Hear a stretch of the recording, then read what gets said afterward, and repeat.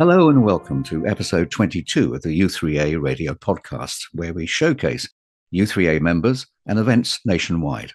I'm Nick Bailey, and I'll be guiding you through the next half an hour, where at the end of the programme, we'll have a section on textiles with the unveiling of the u3a's 40th anniversary quilt and a chat with an expert on spinning wheels. Before that, though, have you always harboured a secret ambition to be a circus performer? If so, there's a group designed just for you. So we were given a tight wire. How high is that? I have visions of you 25 feet up or something like that. No, it's not that high. But it's still a real thrill when you can walk across the tightrope. And we celebrate the 150th birthday of the composer Ray Vaughan Williams and find out why his lark ascending is so popular. I can see why the lark ascending is quite popular, because it conjures up an English scene. In the summer, laying back in a nice field and hearing this bird twittering above them. Next month, on the 27th of October, the host of the long-running weekly BBC Radio 4 programme, the Life Scientific, Jim Al-Khalili, will be holding a seminar called The Arrow of Time. Peter Clift recently caught up with Jim and asked how he first became interested in science. Well, I think physics in particular, probably when I was about 13 or 14. And as always with these things, it's an inspirational teacher. I think I was always interested in science, but, at school, I was good at lots of subjects. My mother was more into sort of arts, music and painting. But I just felt science was, the way my brain is wired. I was good at maths. I realized physics was the subject I needed to study if I wanted to get answers to all the questions I was thinking about. And I really, from the age of 13, I've never looked back. Your field is quantum physics. In fact, you hold the distinguished chair in physics at Surrey University. Now, quantum physics is a subject, fair to say, beyond the comprehension of most of us, but through your books, TV, you manage to demystify science. Is public engagement an important part of your work? I use the word public engagement carefully because I know you hate the phrase dumbing down. Indeed. That's important. Yes, yeah. The phrase dumbing down suggests that somehow the wider public are not as intelligent as me. And while it's flattering for people to say, oh, Jim, you must be so smart, you understand quantum physics. No, I've just spent my life thinking about it and studying it, like any specialism that someone might have. Yes, public engagement is important for me. I think for the last 15, 20 years, I've pretty much split my work half and half between my academic role at the University of Surrey, teaching, doing research, doing all the things an academic does, publishing papers, getting research grants. But the other half is also sort of the outward-looking broadcasting and writing and giving public talks. I've always said that if I discover something new about how the world works, why would I not want to shout it from the rooftops? So science communication is an extension of doing science, telling people about it. And that's always been, as for me, I've been as passionate about communicating my science as actually doing it myself. Difficult question, I guess, but which do you prefer, the scientific research or the public engagement? Yeah, I've been asked this quite often. I think, going back probably 10 years, I was doing a lot more TV work, for example, and I found it was fun and going off exotic locations, although, my programs are for BBC4. So the budgets weren't quite as big as, an Attenborough or Brian Cox production. But I loved it and I found it really sort of stimulating. But I think now, if you were to ask me, you had to give something up, I would always go back to the day job, which is as a research physicist. That's really what, when I'm in the middle of a research program working with my postdocs and my students, that's what my brain is buzzing, thinking about, trying to solve problems. Last thing I think about before I fall asleep, first thing I think about in the morning, if I'm heavily involved in some research problem, that's what really drives me the most. In your latest book, The Joy of Science, you talk about confirmation bias. And in fact, you say, don't be afraid to change your mind. Now, that's increasingly difficult as we get older. But should we always be prepared to change our mind? We should try. I mean, it's not human nature to if you believe something to be right or true, then it's really difficult to be persuaded otherwise. And it's the same in science. But the way we're trained in science, that's why this is one of the lessons of the scientific method, is that we do question our hypotheses, our theories, our experimental results, because we know that, if they're wrong, they're wrong and the truth will out. So we are trained to always question what we think to be correct and true. So I see no reason why the rest of society couldn't also try and do a bit more of that. While we want to have confirmed what we already believe, that's a natural, comfortable state of mind. Push yourself slightly out of that comfort zone and question why you believe what you believe. It may be that you're right, but it may be you're prepared then to see another perspective or point of view that changes your viewpoint on something. At the moment, we tend to hold everything as true, but who knows, in 10, 100 years' time, that all might be turned on its head, mightn't it? Yeah, well, that's what we do in science. We're in science, we're never 100% certain about something. I think Voltaire said certainty is absurd. I'm pretty confident, that the earth goes around the sun, not the sun around the earth. And if I jump off a building, gravity will pull me down to the ground. And so therefore I won't do that. But you never know, ideas in science, it may be there's that tiny, tiny chance that maybe we are wrong about something. And we have been wrong plenty of times in science. I mean, just in the past 2 years of the pandemic, scientists really thought that washing your hands and singing happy birthday twice through will stop you catching COVID. Then we learn more, get more data coming in and realize actually it's airborne transmission is more important and you have to open windows. So having uncertainty and valuing uncertainty, I think, is important. And I think, again, in everyday life, we shouldn't always be so certain that our view is right, because it may be that, for whatever reason, we've gone up along the wrong path, and we need to be prepared to jump across and not have any shame in changing our minds. Your research, as we've said, into quantum physics. Now, with so many problems in the world today, climate change, poverty, and everything else, how would you answer those who say we should be dealing with the immediate problems rather than spending money and time on research into quantum physics? It's an age-old question. Why don't we concentrate on the here and now and not things that are just blue sky research? We don't have the luxury to. Certainly, we have to make choices and we have to prioritize things. But my answer is we do both. Learning about quantum physics is more than just climbing Mount Everest because it's there. Time and time again in science, we've made discoveries which at the time seemed to have no practical use to anyone and end up changing our world. Without quantum mechanics developed a century ago, you and I wouldn't be talking on this podcast because we wouldn't have had modern electronics. So you never know what these things lead to. But also it's part of the human condition that we're curious about the universe and our place in it. And it would be sad for us, for humanity, if we stopped thinking and being curious about the world. So would you say for people in u3a that it's important then to keep on, in a sense, questioning, looking at new things and what's happening around them? Absolutely. I mean, it's not only important for our own sort of mental health and well-being to keep our minds active, but there's no age limit on curiosity. We always say with scientists, the scientists are just the children who've never grown up, who've never stopped asking why. Very often, as you grow older, become wiser, maybe you have more time to contemplate and think about your place in the world. That curiosity can be reignited. Through the middle of our lives, we're too busy bringing up children and working and earning a living and all the pressures and stresses of everyday life.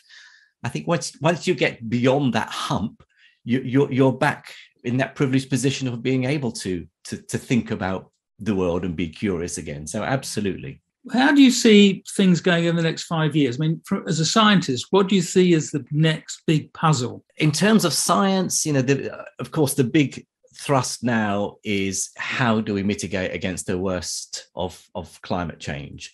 And a lot of science from lots of different directions and disciplines are going to have to feed into this. But at the same time, technology is moving very, very fast. For me, one of the most important areas is artificial intelligence.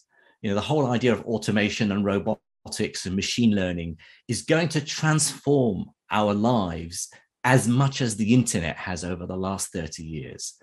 It's difficult to look into the future and see what it would look like, but we need to have that conversation about how AI is going to be used, what we use it for, what are the ethical implications of it.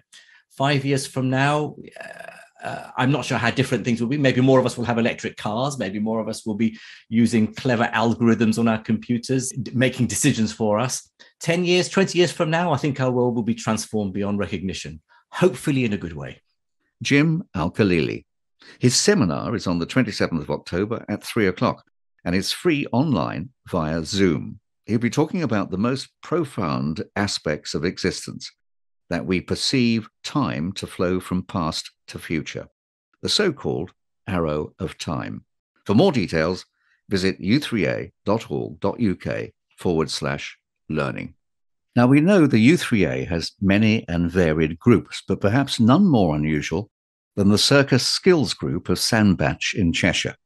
Founded in 2018, it's a novel way to keep fit, have fun, and produce a band of jugglers, hula hoopers, and tightrope walkers. It's run by a former teacher and trainer, Sharon Guinness, who'd worked with circus groups in her career. But as she told Joanne Watson, it was the death of her husband that led Sharon to revisit those links and start the group. In that phase where I was really quite lost and grieving, lots of friends came to my rescue, and amongst them were the circus people that I'd known for a long time, who just encouraged me to come out with them and do lots of things at festivals and join in with the work that they were doing on community projects. And my interest in circus just took off at that point, I think. I'd always known about it, but I was suddenly seeing again from a different perspective just how lovely it was. It was just so joyful to be part of. And I just thought this would be a really good thing to bring to the u3a. What actually do you do in a session? We do a small element of teaching in every session. I particularly enjoy hula hooping, so I've been learning hula hooping. So we will do something new and maybe a bit of something that we already know something about, so some more hooping tricks, or we have quite a lot of peer teaching going on as well, because quite a few people have been with us since the beginning of the group and they have their own skills now. One of the things that is really, really interesting when you come to it as an older learner is just reflecting on what it takes to learn something. So I do see people come into the circus group who learn to juggle in a very short space of time. And I am utterly and completely jealous because I've been trying for a really long time and I've got just very basic juggling. I would join you there. But it's just fun trying. So we often have, lots of laughter about the things that are not going so well as well for us. And that reflection that actually to learn something and do it really, really well, you do have to go away and practice. It's the only way to actually get really, really good at something. You mentioned juggling and hula hooping. What other skills have you been teaching them? We have a whole range of balance activities. So we were given a tight wire. How high is that? I have visions of you 25 feet up or something like that. No, it's not that high, but it's still a real thrill when you can walk across the tightrope. It is. So it's only about 20 centimetres. We have some wood beams that we use as a starting point for balancing because they're slightly wider, obviously, than the wire. So you can learn to walk across those. But we also do some acro balance so that we are learning about core balance strength and building some strength as well. Because on top of that, there would be roller bowler, which is balancing on top of a board, which has got a tube underneath so that it's like being on a mini seesaw. We read lots of articles that are looking at balance. Things like how long you can stand on one leg is a determiner of your health in later life. And I'm sure it must be to do with this posture and getting your spine in the right alignment, being well balanced in your frame. And as we get older and our muscles are getting weaker, I guess it's so easy to let that slip a little bit unless you think about it and you're doing some activities that really make you think about standing in the right kind of posture, holding yourself, using the right muscles. I'm a non-juggler, certainly never had any success with my attempts. So if you wanted to teach me to juggle, balls, clubs, I mean, I can almost envision windows being broken as things get out of hand, stuff like that. Is there a sort of starting point for something like that? Yes, there are lots of ways in. So right at the very, very beginning, we often use peacock feathers and just get people to balance things. Peacock feathers are nice and easy because if you look at the beautiful centerpiece of the peacock feather at the top of the peacock feather and keep it on your hand or finger, you can feel that kind of balance, and you're manipulating something with your hand that's very light. And then there are lots and lots of games that are cross-lateral games that can be done with just with hands. So holding your nose and your ear, clapping your hands and swapping over and getting faster. Just using one juggling ball, playing games like that where you need to get the right kind of arc for the juggling ball, because the 3-ball cascade juggling that most people see is where the balls go into different corners. So your right hand throws up to the left corner and your left hand throws up to the right corner. And the 2 balls that you've got drop down into your hand, and you just have one in the air permanently while you keep that pattern going. So learning to make the right kind of arc with the ball from one hand to another, and then clapping in between, patting your knees, touching your head. When you get as far as throwing 3 balls, you can work with a partner. There are just lots and lots of lovely ways of getting to the point where your left and your right hand are working in a coordinated way. You've practiced the precision of the throws that you need to make, and you've gained the rhythm before you have to, inevitably, you've just got to stand over a table or a bed and throw the balls and drop them, throw the balls and drop them until suddenly they start staying up in the air, and you can just keep going. When your members go home with all these skills, there must be younger relatives who turn around and say, look, Gran's a juggler, or get the hoops out, Grandad. Do you get that sort of reaction as well to some of your members? Yeah, people say that this is a really good thing for playing with your grandchildren, because amongst the activities that we do to build up skills, they're nice little games you can play with your grandchildren. So it's great to be able to hoop with them, or, to throw a Diablo, or to use the flower sticks, or to any of the kind of skills that we do.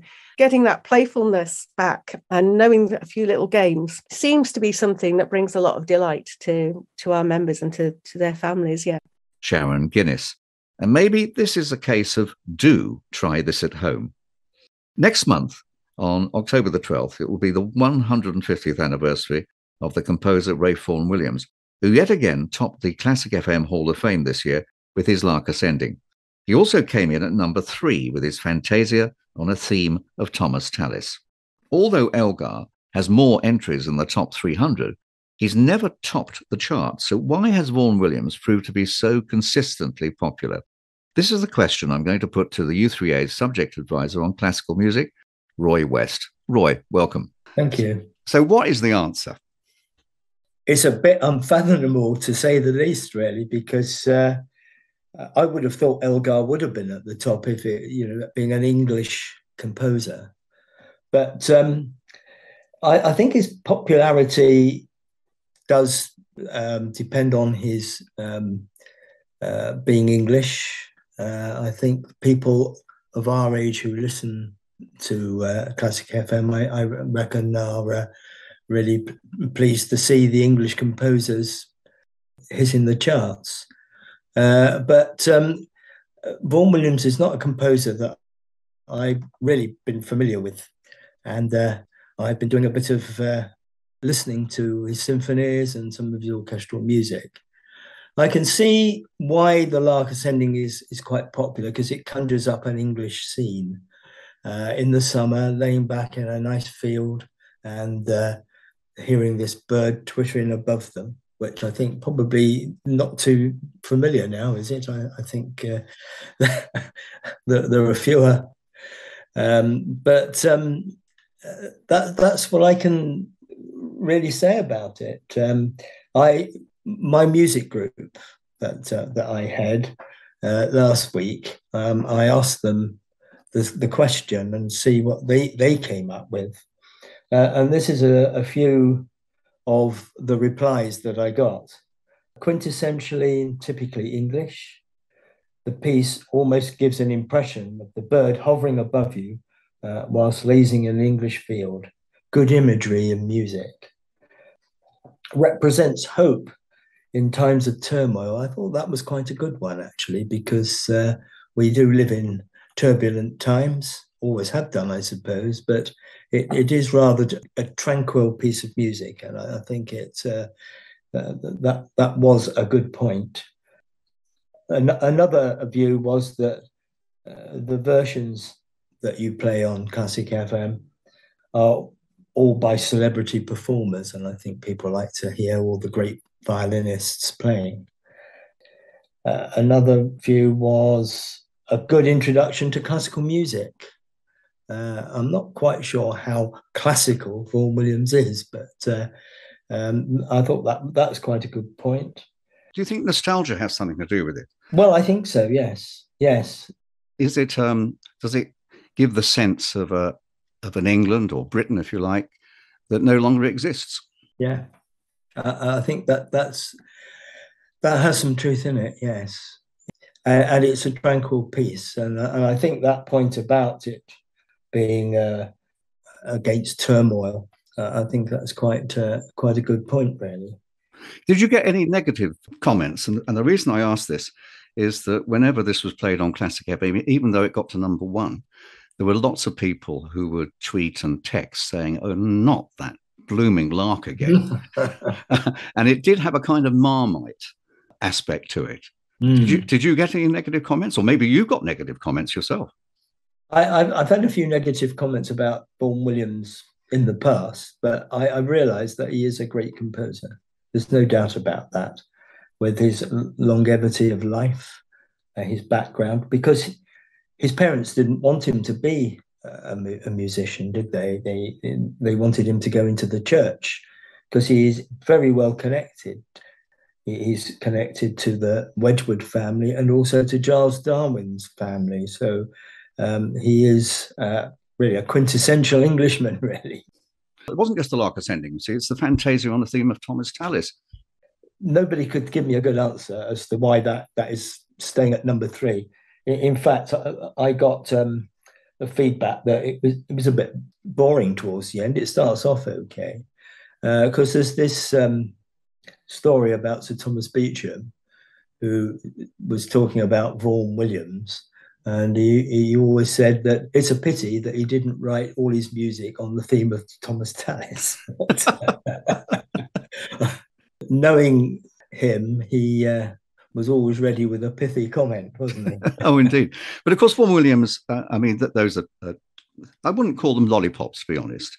They're more than that. But he was a serious composer with some serious symphonies, wasn't he? Yes, yeah. And I've listened to them all now, if I can remember those only just recently. But there's some really good music there. And it surprised me, really, because putting Vaughan Williams on the shelf, not really listening to it and coming onto it, you think, oh, gosh, that is really good. But I thought in the old days, I thought his music was a bit untuneful. But having appraised all this symphonic work now, I think a lot of his orchestral music has certainly changed my opinion. He's certainly got something to say. Well, Roy West, thank you very much indeed for your insight on Vaughan Williams. So thank you very much for talking to me. Oh, thank you. Nice to talk to you, Nick.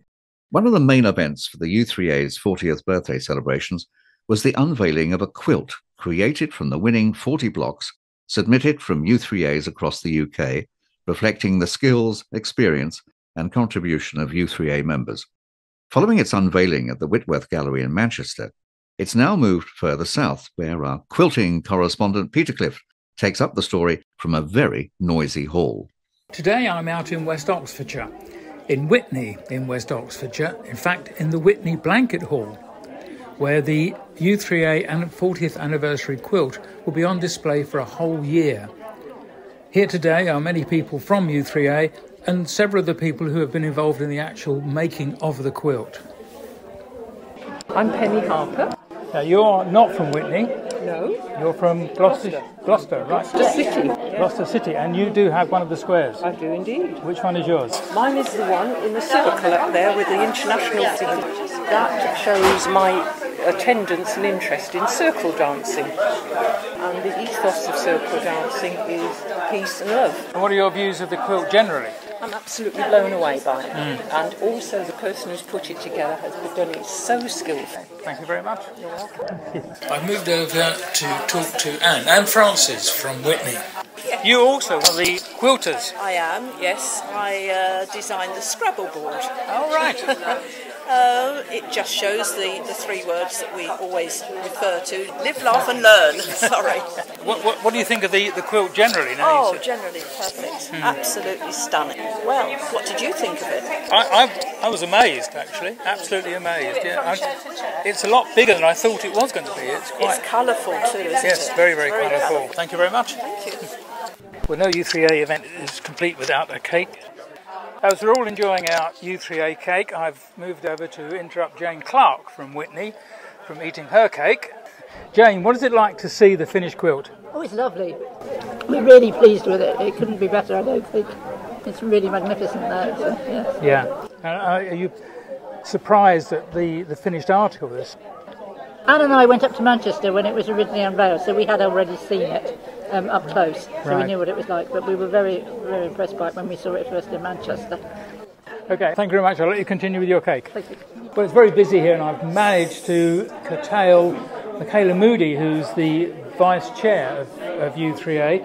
Michaela, what's it like to see the quilt actually up on display? It was just mind-blowing because I knew it was going to be fantastic, but nothing prepared me for the vibrancy of the colours. And it's going to be in the Witney Blanket Hall, as we've said, in Witney, in West Oxfordshire, for about a year. Yes. What are the plans after that? Do we have any plans for it?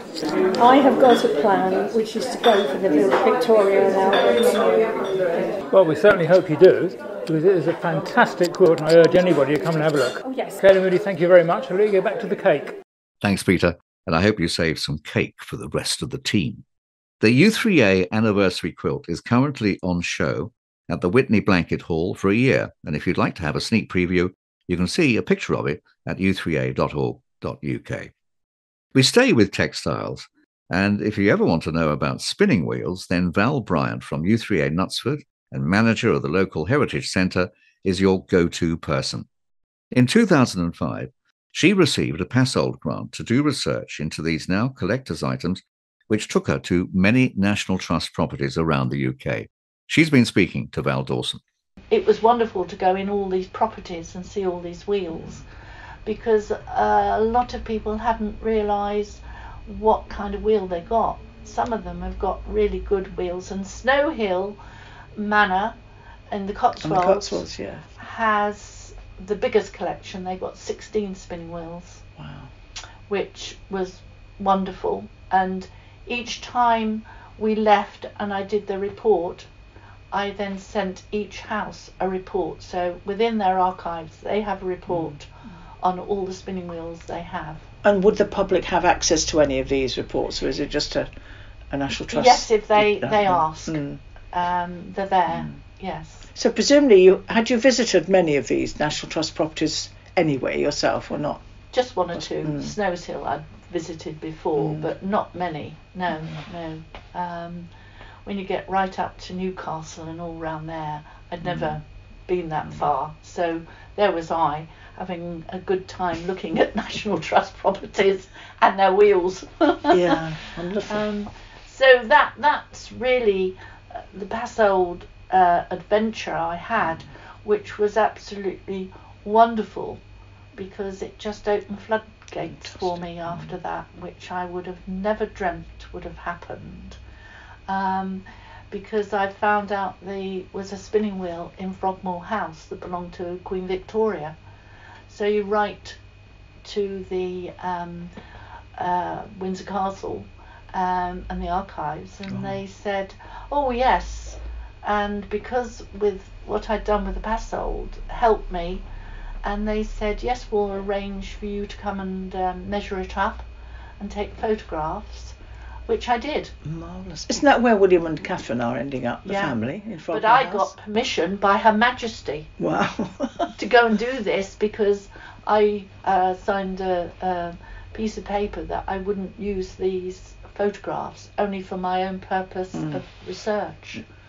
And of course, with that, one of the people in the National Trust, who is the furniture person, said, "Oh, there's Isle of Man," and he got me over to the Isle of Man, and the next thing I was there doing all the Isle of Man spinning wheels and recording those. How many were they then? 40. Oh my goodness. Then I went over to Ulster and the Folk Museum, and there was about 80 or more over there. These were working wheels, were they? These were wheels that were in their collection, in their store. Right. And it was fascinating, you know. Some of them you were blowing off cobwebs and things, but never mind, it was interesting. And it was through that meeting that the next thing I was within the V&A in Blythe House. Amazing. Doing all the spinning wheels within the V&A Museum.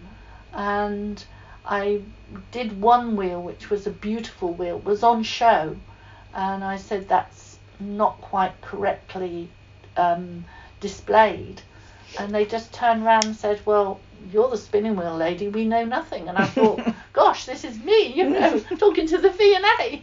Val Bryant, who's now even turned her loft into a museum where she currently has 15 spinning wheels. And that's where the spinning has to stop, as we've come to the end of the podcast. Don't forget, if you'd like to get in touch, we'd love to hear from you. We're always after personal interest stories.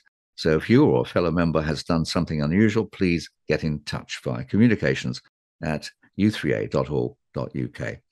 My thanks to Peter Clift, Joanne Watson and Val Dawson for the interviews, and to Ella Watts for producing the podcast. Until next time, this is Nick Bailey saying goodbye.